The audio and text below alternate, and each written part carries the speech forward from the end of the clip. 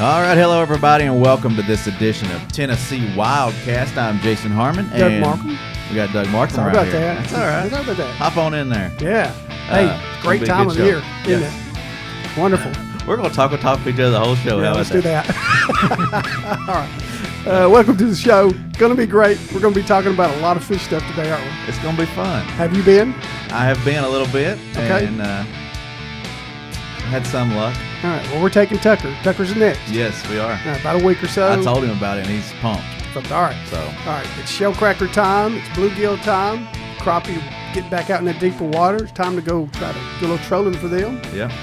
It's going to be a good time to be going. Turkey season's over. Sorry about that. We'll have some numbers for you here in a week or two. Next week, going to be setting the seasons across Tennessee. That's going to be down in Dayton, Tennessee. Big commission meeting. Our commission meeting. It's one of the bigger meetings of the year, and we'll be talking about that, let you know what happens. Yeah, and speaking of fish, real quick, back up on that. We've been seeing a lot of pictures on our social media. Good. Things coming in. People are tagging that TN Trophy Room, tagging that TN Wildlife on their photos, and they're seeing them on our tag board. So keep coming in and checking that out. We want to see what you're doing out there. TNWildlife.org. Oh, that's fun. And keep an eye on that Facebook we got, because it's really rolling across the state.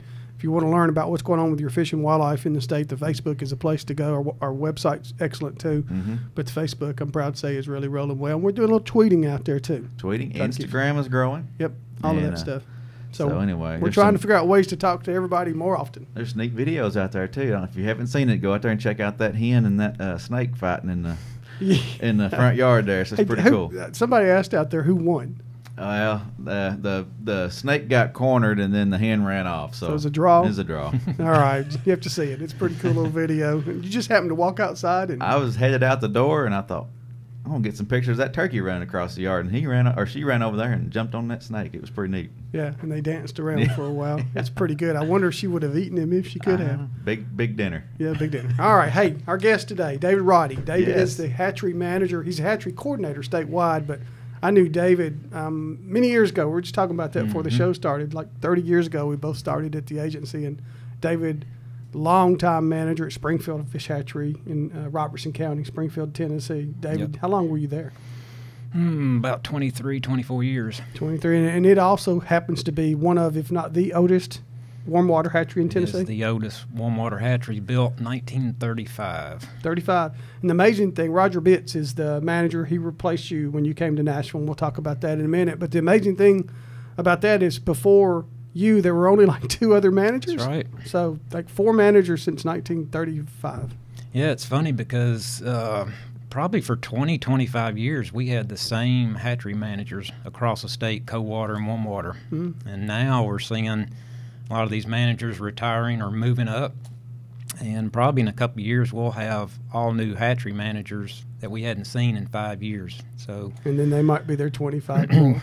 Yeah, it's a passion. It gets in your blood, and it's hard to leave. It was difficult for me to leave because during this time of year, the warm water hatcheries are going at full bore, and I was like a caged rabbit. I came to the office and running back and forth, and guys upstairs just going, "There's Flash," and I'd go by their office. So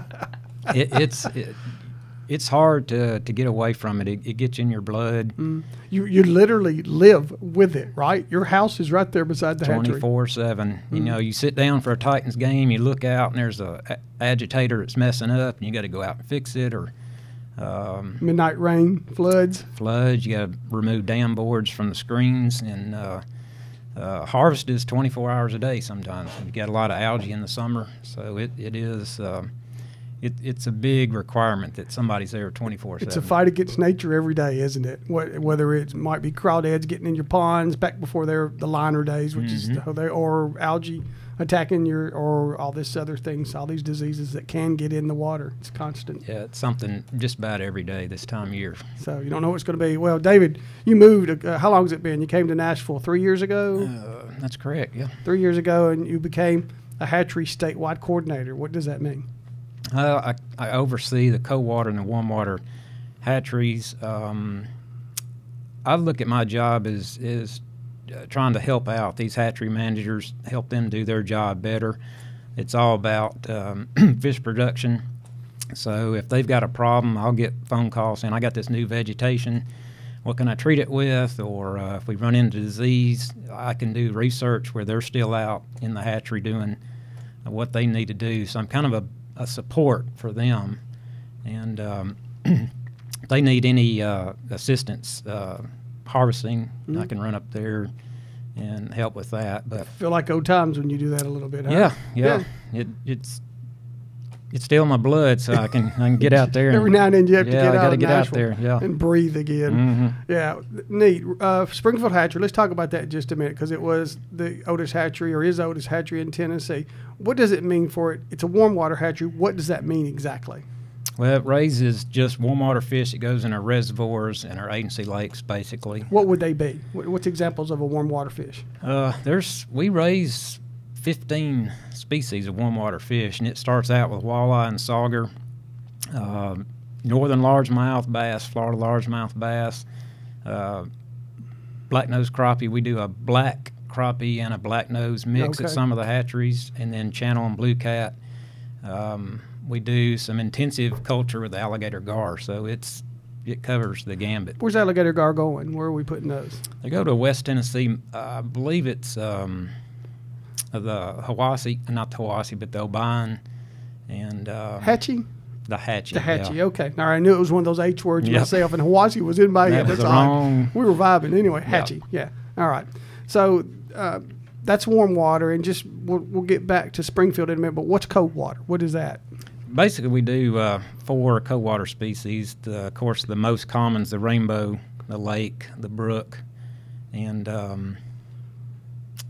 you do the brown? Do we raise some brown in Tennessee? Just very few at basically Tellico. Any lake trout anymore? Once upon a time we stocked. You said lake. Okay, so we do. Where are we putting lake trout? Are they way over East Tennessee? East Tennessee, and basically Dale Holla supports our waters pretty strongly, and they pretty much do the lake. Dale Holla National Hatchery. National Hatchery. Okay, yep. All right. So that's the other thing. How many hatcheries in Tennessee? There's there's 4 agency co-water hatcheries, and then we've got 2 federal hatcheries, Dale Holla National and Irwin National, and we also have the Gatlinburg hatchery that just stocks the Gatlinburg city limits of the streams. And then warm water, we actually got 5 hatcheries, and we got 2 rearing stations, but for reporting purposes, the Hiwassee and the Sugar Creek rearing stations, we really call them hatcheries, but they don't have facilities on them. Okay, all right. And so Springfield, when I go to Springfield Hatchery, Jason and I were there a few weeks ago. Good show. Go back and watch it with Roger. We sat outside and talked to Roger about Springfield specifically. But what we saw looked like ponds. And then we go to somewhere like Flintville, and it looks like a bunch of, it's just long, narrow raceways. Yeah, so why is that? Why are there ponds for one hatchery like on Springfield and raceways like on Flintville? Well, at the co-water, you're using pretty much groundwater. That's a constant temperature, and it's a flow-through system. Okay. So what they do, Flintville and Buffalo Springs get eyed eggs. They hatch them inside the building, and at 3 or 4 inches, they move them out at the head of the raceway. And as they grow, they move them down the raceway. But that flow-through system, it's got a constant water temperature, and the DO stays constant until you get to the lower dissolved section. Oxygen. Yeah, the dissolved oxygen. Okay. And in the warm water, it's pretty much farm ponds. We are in production for high numbers of small fingerlings, where the cold water is producing small numbers of large fish. So we can stock 100,000 striper fry in a pond and hopefully get out 50% of that. So we can produce more fish in the warm water than we can in the cold water, because most of the cold water fish that we stock are catchable. The warm water fish are usually 1.5 to 2-inch fingerlings, and they have to grow. Need a few years to grow. Okay, so Yep. the trout you're seeing, if you go to somewhere like the Canic Fork River or any of the tailwaters over in East Tennessee, that are so well known, you catch one about that long. Probably came out of our hatchery or Dale Holla National Hatchery. Yep. And the winter stocking program comes out of our hatcheries too, right? End up, I guess Dale Holla does a little bit. It's mainly out of Flintville, and we actually transport trout to Humboldt so they can do distribution there for West Tennessee. Okay. And these are, stockable size, running 10 to 11 inches. We want these people to catch them. It's there for the anglers, and as the water temp rises, and they'll start stressing and eventually die. But so we want everybody in the winter trout program, the anglers, to catch, all of them that we stock. Okay, catch your 7 a day, no size limit, take home, eat, come back next day. Yeah, and Flintville puts in a bonus fish. It could be 3 to 5 pounds on. We got a video on TWRA TV showing one of them get caught this year. On the Harpeth, I believe it was. Yeah, it's a big and that's fish. mainly just in the winter trout program. They don't have a whole lot of them, so they slip one on a truck as a bonus. The golden egg of trout fishing. The techniques that y'all use in those hatcheries, the ponds versus the raceways, are the cold waters on raceways because that's more like the natural environment of those fish, flowing water, like a river system, or is it just works better they that pretty way? much swim into the flows, where in your warm water they're just going around in a circle, or they go to deep water during the day. At night they come up around the banks, and a lot of times we work at night light checking, see how our stocking numbers did, or we check fingerlings without having to seine a pond. So are two different animals there, and how they react and how they're raised. We're going to talk about the Florida bass here in a minute, because that's something that you've got going. You're excited about. Heard you giving a talk about the other. But before we get there, what are some of the things that you do have to face in the warm water? What are some of the things that you fight against every day? Well, of course, it's the dissolved oxygen, and you could have 3 or 4 days of cloudy weather, no rain, and dissolved oxygen is produced by the phytoplankton. It's a real small algae. It keeps our ponds really green. You get cloudy days with no sun, it stops producing oxygen, and we can have an oxygen depletion.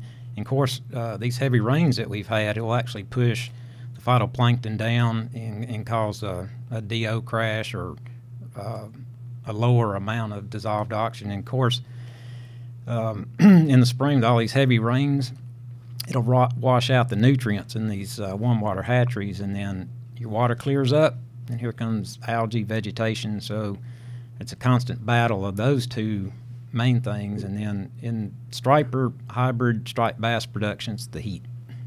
The heat, got to keep. What do you do in that? If you got a big pond and you maybe got the small creek coming into it to keep it up, what happens? We got some maintenance water if our water supply is up, but they'll pretty much get accustomed to the warm water. It's just as water temp goes up, your dissolved oxygen normally goes down. So I notice y'all agitate the water a lot. Got the paddle wheel aerators. We've got Casco pond aerators that's electrical. So it's a constant battle with the environment. And on that point, same with a pond owner out there, somebody that's put in this beautiful pond, and they've got all these great big bass in there, and bluegill and catfish, maybe crappie if their lake's big enough. Big mistake is not putting in an aerator in that pond. Well, the best thing to do is start fertilizing it in March through October. And it's very simple. It's triple 15, 50 pounds per acre. And what that does is feed that phytoplankton, which produces the oxygen. Okay. And you could put in a pond aerator, especially during June, July, and August, when it's really the hottest, and that's when your dissolved oxygen normally is low, just because the water temp's high. But that would be helpful and supplemental. But if you're doing what you just said, then they could survive that summertime heat in those cloudy days. Yeah, and fertilizing also, like I said, it keeps that water green, and it keeps the vegetation from growing, because it sheds the sunlight from going to the pond bottom. Most of your algae and your vascular plants come off the bottom. Okay. All right. Is there I get asked a lot about how many fish we're stocking and so forth. Is there a place on our website where they can find that information? The warm water stocking, it's a PDF. It's out there, though. It's out there. We just put it up a couple of days ago. I saw that. Okay, it's got a hatchery truck there, and if you hit that tab, it comes up. Look under 4 anglers. Yeah, I'm sure under it's under anglers, 4 yeah, anglers. fisheries, Yeah. yeah. Okay, but it is Four out anglers. there.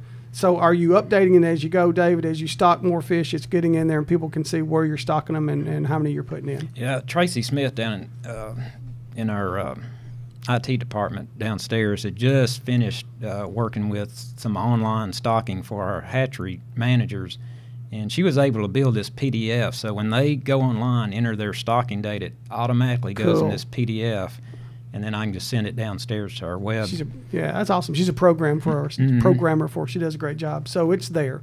How many fish, and I want to talk specifically a minute about the Florida largemouth, but how many fish do we stock warm water and cold water every year? on average? Coldwater is usually about 2.2 million. Does that count Del Holla, working with Del Holla?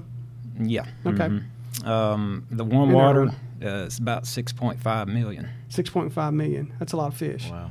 And I know you put them in as fingerlings, David, but do we know for sure if you put in 100,000 stripers on whatever, like Watts Bar, well, I don't want to put stripers in the lake where they're not, but 100,000 on Percy Priest because there's stripers in there. Do you know how many are gonna survive? Do we have an idea at all? I'm not sure. I hope it be 25%, but we have stocked at ramps and seen fish come up and hit them, but a lot of times, especially the Florida largemouth, they'll school. And there's a place I used to stock down at Dayton Boat Dock that actually had a dock right at their ramp, and after we stocked, they would school and go under that dock. So it's hard to say. It's when they're ready to hit the reservoir, they're looking for a bigger food item than we've got in our warm water hatchery. So you gotta let them go. And I've heard, is there some worry one of the many enemies you sort of fight in a hatchery is also their own cannibalization? If they get so large, will they start turning on each other? Yeah, we call them jumpers, and we see that in the largemouth bass. I've actually seen it in crappie and also in sauger. Jumpers? Yeah, it could be genetics where one fish just grows faster than another, and they're piscivorous, so they'll feed on each other. So they'll be looking, once they get up past their food item in the pond, they'll be looking at their brothers and sisters. Uh-oh, watch out. Start eating. So that's another reason you got to get them out of there so they don't start eating each other. Interesting stuff. All right. Tell us about largemouth bass. This has been going on now 3 or 4 years in Tennessee. Well, it's been going on longer than that.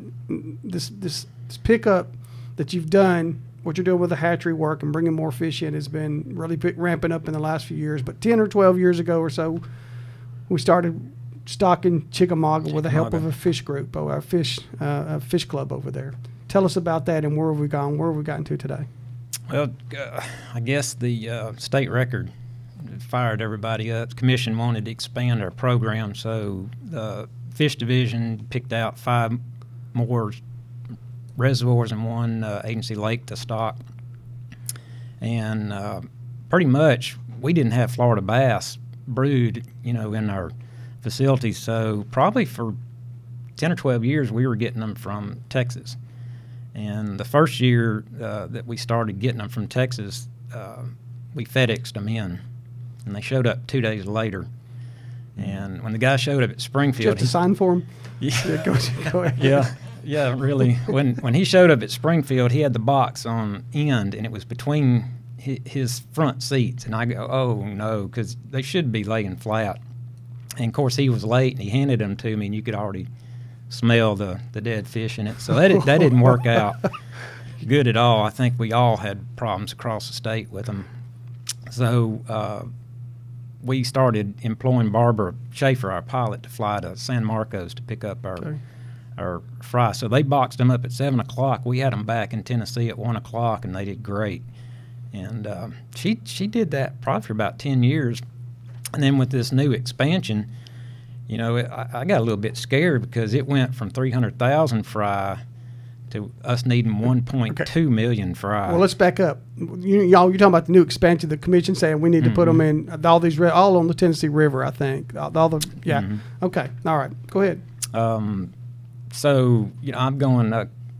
Texas is not really willing to give us 1.2 million fry. So we've been in this. I think this is the 3rd year that we've done that expanding stocking. So made a contact Louisiana, and the hatchery manager, sure, we'll give you 800,000 fry. So that made the number, but a couple of times Barbara couldn't fly, and you can see the writing on the wall. We need 1 million fry, and we're already running into issues where she can't fly, and you're dependent on another state. And guess what? This year at Louisiana they had a drought, and they couldn't give us any fry. So, and the fry this year was just back up to our facility. So I knew a couple of years ago we're going to have to do this ourselves. We're going to have to be more independent. So 2 years ago the hatchery started setting back some of our fingerlings that we had raised for future brood. And so this year we were actually get the facility up and running. Okay, let's back up on the facility. Where is this facility? Okay, it's at Humboldt Hatchery. It's right there at Humboldt Lake. Okay. It's the only place we could find had a big enough footprint. And initially we wanted to use the lake as a water supply, but we went ahead and just built a pond beside the facility. So we can use to fill up the raceways, we can bring that pond water in, fill them up, and they can use it as a multi-purpose. They can actually flow through just like a trout hatchery, but they want to do some experimentation with early catfish spawning. So with the water temp. So I know I'm bouncing around trying to put all this in perspective. So yeah, there was a major need that we'd have to be sole proprietor or and to raise our own fish. Yeah, raise our own fish. So our brood was 2 years old this year, and we weren't sure if they were going to, for one thing, spawn or produce the fry that we needed. Okay. So this was kind of a dry run. So we were able to get them in the facilities. We're able to have LED lighting in there, which is real important. There's no windows in this building. There's only like 4 doors, and if you go in there at 1 o'clock in the afternoon, the lights off, you're going to get hurt because you can't see. So one of the ways to make these largemouth spawns is manipulate the light. So when we brought them in, we set the lighting up on 12 hours. We didn't have the mats in there from the spawn on, and we kind of acclimated them for about a week to 2 weeks. And then we just bumped up the lighting to 14 hours, dropped the mats in, they started spawning. Oh, wow. That's neat. Yep. You created your own time zone or whatever. Yeah. All right. So all this is kind of research and experimenting. What are they going to do? And so we ended up with 80 spawns, which is just phenomenal. And we only had 60 females in the building. So some of them twice or maybe 3 times. Literature is saying a female spawn 2 or 3 times because they're intermittent spawners. They just don't spawn or lay all their eggs at one time. So once they come in, the staff comes in the morning. They got flashlights. They look for the egg masses. They'll take that mat out, drop a new one in. It's pretty funny because the male will swim off. They'll grab that net. He'll come back, and I was going to, well, what is he thinking? Where did my eggs go? But he will come back and guard that and actually go get another female a couple of days later. So we put those mats into a trough and then treat them with hydrogen peroxide. It's a very concentrated. It'll actually turn your skin white as disinfectant. And then with our high water temp that we have to maintain, they'll hatch in 2 days, and in 6 days we pull them out and put them in our pond. Wow. The main reason for this building is to manipulate lighting, and also we've got to heat the water. It has to be at 72 degrees for all this to happen. Luckily, it's been warm this year, but next year we could have a real cold March, 40 or 50 degrees, and we're going to have to rely on a lot of we've got hot water heaters and also air heaters in the building. You walk in, it feels like a sauna. Okay, and no light in there. It's how big? 1,000 square feet? 500 square feet? 5,000 square feet. 5,000 square feet. That's a pretty big building. Yeah, the raceways are 70 feet long, 8 feet wide. Okay, and that's pretty much all it's in there. There's some filtration. We need to go. Yeah, Jason and I want to go check that out and do some video. And it's a fully recirculating hatchery. It's the only one in the United States on Florida largemouth recirculating facility. Okay, and we built it. Did we actually build it, the agency? Or yeah, we contracted out some of it. Yeah, but the design was ours. All right, that's awesome, David. So I think I heard you say at a meeting the other day with your counterparts across the state, fishery counterparts across the state, that you had raised $517,000 this first year with a goal of $1 million plus. Did I hear that right? Yeah. Yeah, I would have been surprised we had one spawn, but we actually, in a month's time, was able to produce 517,000 fry, but we will need $1 million, 1.2 million. We're still trying to tweak our ponds. The first year that we on this expanded project, we had 75% return. Last year we had about 30, so we're trying to figure out what these ponds are doing. It's just like we discussed, it's environmental effects. So we need several years of consistent production. Getting better. Yeah. And we could drop that number, to 900,000 fry. To stock our reservoirs, we need 675,000 fingerlings. Okay. And will you supplement this year, or just do the best you can this year and next year do better? Well, actually, we went to San Marcos 2 weeks ago and picked up 500,000 fry to supplement because our bass were too small. We knew we weren't going to get the numbers. Okay. Your brood fish were too small. Brood fish. So we're in brood maintenance now. We're into go fish spawning and koi spawning to cut cost. And the Humboldt hatchery will probably be spawning monthly. Is that to feed them? Is that what you're saying? Okay. To feed them. Okay. So if we can put body weight on them, the literature says 4,000 eggs per pound of body weight per female. So as these things grow, we can get them about 3 or 4 pounds. That's an increase our egg number in our fry. So Texas has got some 17-year-old brood that they're still using, and they're running 5 and 6 pounds. So you don't need too many of those. Did you spend some time in Texas or other places studying, or did you just get literature and study, or how? I've been to 3 Florida bass facilities, so I was stealing ideas. Okay, well, that's a good way to do it. Yeah, but all this is this research system is all new technology, and I was thrilled that it worked. What you have to worry with in a research facility is ammonia, and so we were watching that because we put koi in to inoculate the filtration system. So we were watching. We got a test kit. So these Florida bass do not like ammonia. So we really had to monitor that. I knew everything else would be in check, but ammonia was really a concern. So it worked out perfectly. So hopefully this will be consistent, but it's exciting stuff. In the business now, producing Florida largemouth. And David, I guess that's part of the reason. There's 2 reasons coming to my mind quickly about why they won't be put in some places like the Cumberland River system. One is concern about how well they'll do there and what they might do to our native population and the other is just plain old hatchery space. You just don't have. You're doing everything you can to get what you got right now. Is that right? We're maxed out, yeah. Okay, so we are where we're going to be probably for a while on Florida largemouth bass. Yeah, we're doing expansion at Normandy. We'll probably put a pond down there. Like I said, we're trying to evaluate how many ponds we need to get that 675. So we'll probably have a couple of surplus ponds in. It probably would, but hopefully we'll overproduce, which is okay. We got places for them to go within that stocking reservoir. But yeah, if all the biologists can get their number per acre they want of all species, I think the magical number is 10 per acre. Yeah. Right now we're about 3 million short of that. So that's why we're continuing to expand. If they all got what they wanted, we'd be called the hatchery state. I mean, there's be that many hatcheries because the guys out there in the field, they want to get fish for the folks to fish. They want to get them, and it's just hard to get everything.